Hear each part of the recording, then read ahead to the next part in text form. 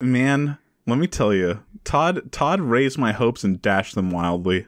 With what? Well, A lever scorned with Fallout 76. did he really raise your hopes that much? Were you really banking on that? Did you even buy it? No. Oh, No, but then off. Yeah, that game.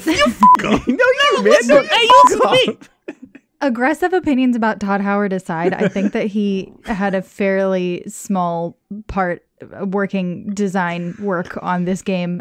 This was only like his second or third game for Bethesda that he worked on. So anyway, if we could get our aggressions a little low. His track record not yet stained with the blood of... Anyway. Jeez.